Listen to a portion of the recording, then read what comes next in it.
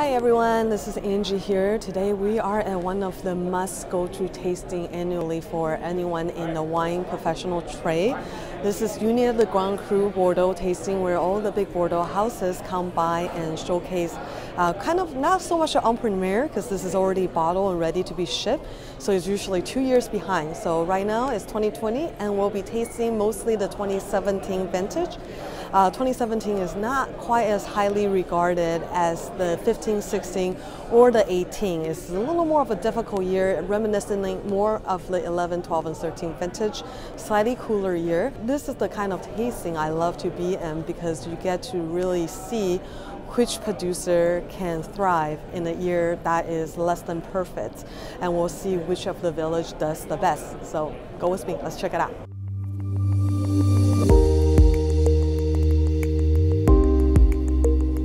We're going to check out the entire room.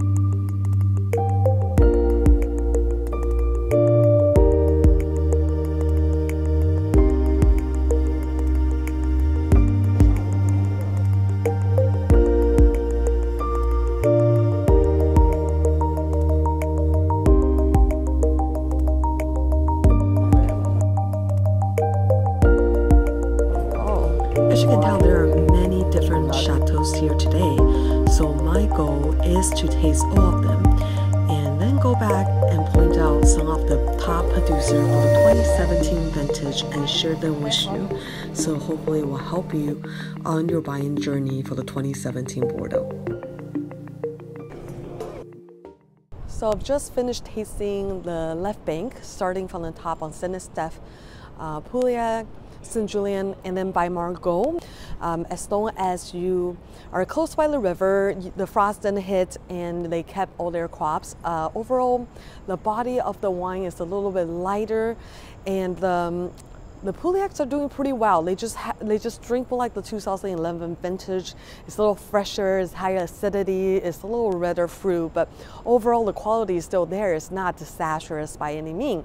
However, I really do enjoy the wines from Saint-Julien, because usually Saint-Julien to me is a region that's a little more what we call small but powerful, usually a little more rustic, a little more manly. But this year, however, all the Saint-Julien have tasted are quite elegant and aromatic. It reminds me a lot of the Margaux wine, a lot of beautiful florals. Margaux to me this year is a little usually I'm such a huge fan for the Margaux region. Unfortunately this year I felt like with the frost and the cooler temperature, overall their wine just taste and feel a little bit leaner and thinner. Some of the wine have very great aromatic, it's very elegant on the nose, but on the palate it's lacking. And some of the wine is just not quite there, or they have almost juicy, fruity, almost a little gamay-like characteristic to them, or some of them are a little bit green, so it's kind of too bad. However, I will recommend a couple of Margaux properties that really stood out. We are going to go back and interview and show you some of my favorite producers from each one of the region. So, Pichon Contest de Lalande is definitely one of the standout of today. They consistently are able to produce wine that goes above and beyond the quality, even a difficult year. So that's pretty impressive. Lynch-Blanche, I feel like for the 17, where a year is considered less than ideal, has a tremendous amount of structure and tannin and a good balance of fruits. Definitely one of my top recommendations from Pauillac if you're looking for a good wine from the 17 vintage. Beautiful vintage. We really love the 17. It's been a bit overshadowed by the 15 and the 16, which were great vintages. The 17 shows great freshness, beautiful fruit. We are comparing it a little bit to the 2001 that was also overshadowed by the 2000, but that is shining today. So we're very happy with the vintage. We were spared by the frost that year, and we love it.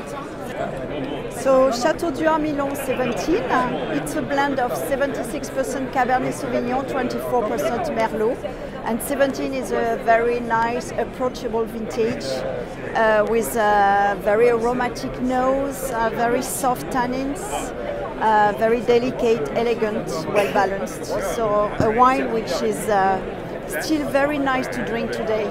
Chateau du Har Milan, as you can tell by their label, that they are related to Chateau Lafite Rothschild, and they share all the winemaking team, technical team, and I think because of that, they have one of the best fullest body, the most structure, all of the so-called less than ideal 2017 year. Highly recommend giving them a try. Leeuwville-Barton, so it's a second classified growth in Saint-Julien.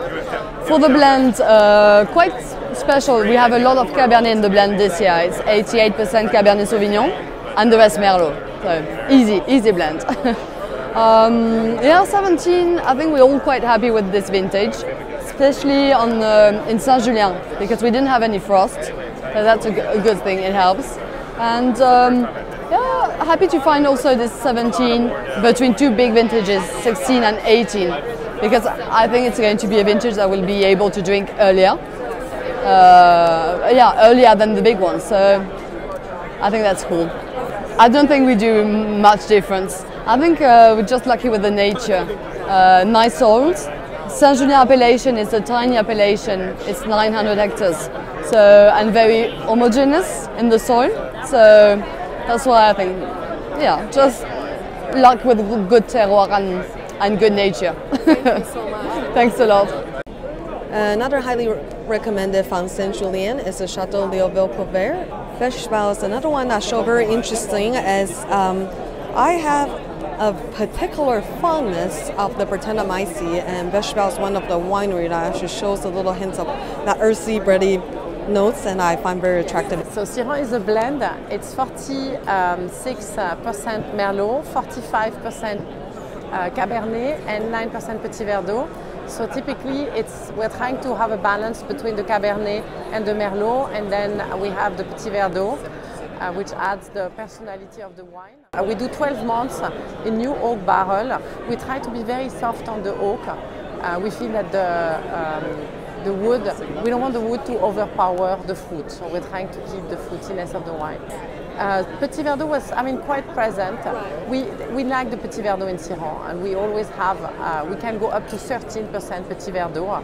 It has happened in the past, but we try to keep it around 10%. We try to, and we really work on the balance between the Cabernet and the Merlot. Now we got very lucky. We were spared by the frost. We had hail and rain, so 17 was a complex year. We had to do a lot of work. Green harvest and sorting on the tables to really keep the best. Yes. We include the Cabernet Franc this year because the weather didn't allow them to mature properly. So, like I said, a lot of sorting and big selection, but we're happy with the result. I actually talked to a couple other sommeliers as well, so not just myself. There's a couple other sommeliers pointing out that the Chateau Syrah is kind of a standout of a 27 vintage in the Margaux portion. I thought it showed really well, so highly recommend, especially at a lesser vintage, quote unquote, you usually get a better deal and better pricing. So I'll definitely recommend stocking up on this wine in particular. Hey, how's it going, everyone? For today we are tasting the Chateau d'Esmeralda. This is 35% Cabernet Sauvignon, 55% Merlot, and 10% Petit Verdot. It's 12 months of barreling in French oak. We also hold on to our barrels for about 2 years. With the 2017 vintage, we also had a lot of our Cabernet Sauvignon plots affected by the frost. Therefore, we had to put a little more Merlot. It adds really well to our bouquet of aromas, a very nice balance of acidity and tannins. And ready to drink now, and probably another few years, and it'll just get better and better. This is the 2017 Chateau d'Esmeralda. It's another one I think really stands out. Again, it's the second Margaux property that add a good amount of Petit Verdot. I think that really worked out well in the 2017 vintage. And this is, I think, one of the best wine from the Margaux region for this particular vintage. So next, we're gonna go to try wines from the right bank and Almadoc and a couple of the dessert wines. All right, so we're done with kind of the Almadoc and Pas-de-Léon and all the right bank at this point. There's a couple wineries that stand out in Saint-Emilion. We're going to go back in to interview them. Bonjour, je vous présente le Château Le Tourcaret 2017 que l'on retrouve ici à dégustation à San Francisco. Alors, nous sommes sur un joli millésime avec un joli fruit, un bel équilibre, un beau Bordeaux classique. Nous avons un assemblage composé à 60% de Merlot, 35% de Cabernet Sauvignon, 3% de Cabernet Franc et 2% de Petit Verdot. So in my opinion, the 2017 Chateau Latour Carnet was one of the most elegant yet well-balanced wine. It's very pleasant to drink right now, and I think doesn't show any greenness. It actually has a good combination of red and black fruit, so it's very attractive for 2017 and also highly recommended. Chateau Cantemoran has long been one of my favorite, I think, as far as for the value that you get and the price that you pay for. They generally average for about $50 US retail, but I feel like they've always overproduced for kind of the price point, including the 2017 vintage. In this vintage, they actually are one of the only chateaux that show that very beautiful black inky pencil-led aromatic in the wine that I just did not find any other wine, and that's very, very attractive. And on the palate, the fruit is a little more red, but overall bright, lively, balanced, juicy, and very pleasurable. Guess who I ran into? This is Wilfred Wang from wine.com. Wilfred Wang. Wang, sorry, not Wang Wang. No like, problem. I'm Taiwanese. It's okay. One is a Hong Kongese thing, I feel it works. like. It right, works. it works. It's easy. It's he okay. is a legend in the wine industry, so I had to ask him what were his favorites so far, and I'm really glad that we're pretty much on par. And everything Wilfred told me that I didn't put it on my top 5, I'm definitely going to go back and taste them, because this guy is the OG of like wine taster. Oh my God. Yeah. There's a nice wines here. It's an interesting vintage. It's, elegance is really important here. Yes. This is a vintage of elegance.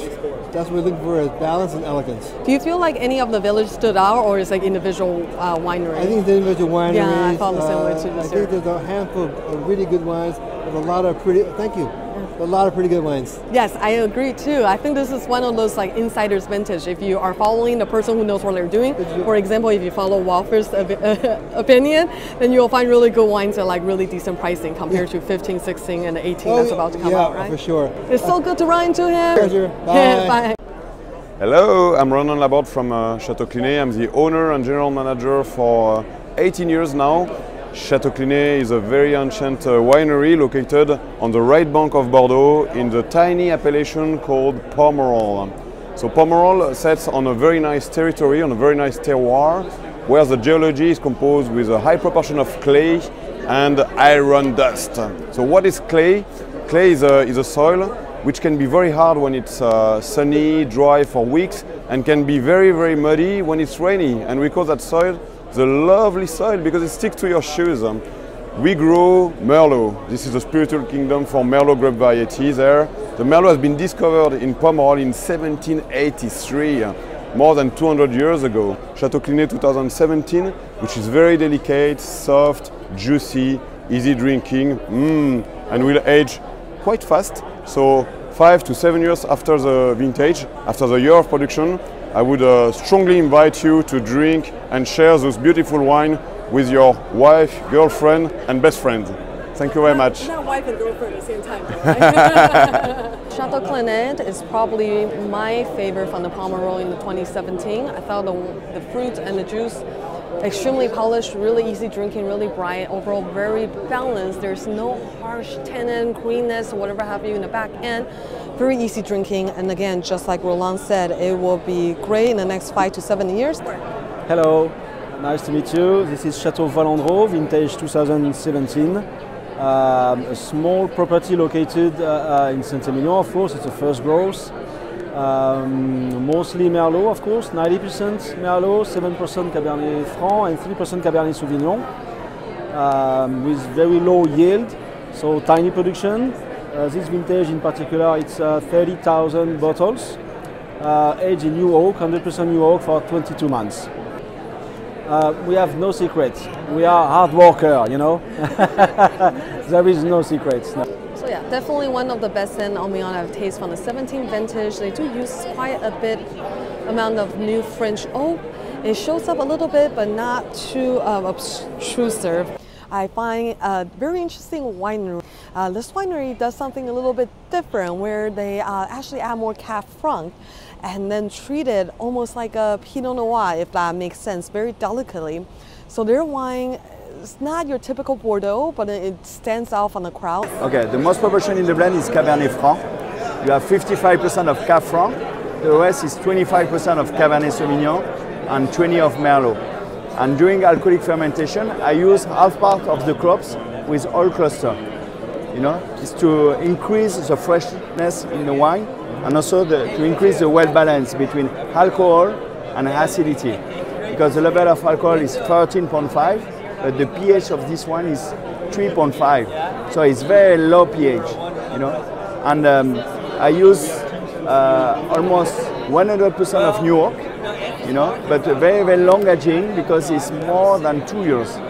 And after I blend it again and I put in during 5 to 6 months in a concrete vat, you know, to finish. Because I want to increase the drinkability in the wine, you know, and the fineness, and to increase the silkiness of the tannin. Because for me, the new winemaking in Bordeaux is to increase two things: the drinkability first, and secondly, you can drink earlier the wine, but in the same time you can keep it a long time, the aging. And with the well balance is very important. Alright guys, that was it. That was the 2017 Bordeaux tasting. Obviously they were missing some of the iconic legendary first growths there, but still give us a really good, I think, overall feel for the vintage. My conclusion is that this is a vintage that is very individualized, and talking to the different producers and different villages, you can't really generalize in a certain region. What do I mean by that? For example, in the 14s, all the Margaux showed up really well, but here in the 17s, it is really, you really do have to pick. Every single village had a few standout producer, but I couldn't generalize, say, hey, one village did better than the other.